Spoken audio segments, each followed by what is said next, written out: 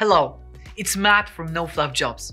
In this episode, we'll talk about the contact form feature and the way it helps you not to lose candidates. Do you know that over 88% of candidates have at least once abandoned their application form on the page they were redirected to? Why? Well, there are three main reasons. The form was too long, they had to create an account, and there was a technical issue with the external form. So as you can see, candidates are slipping through your fingers because they prefer to apply via forms directly on the website.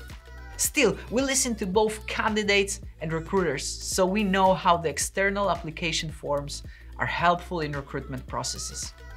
Our goal is to develop functions that meet the needs and requirements of both sides. How does the contact form work?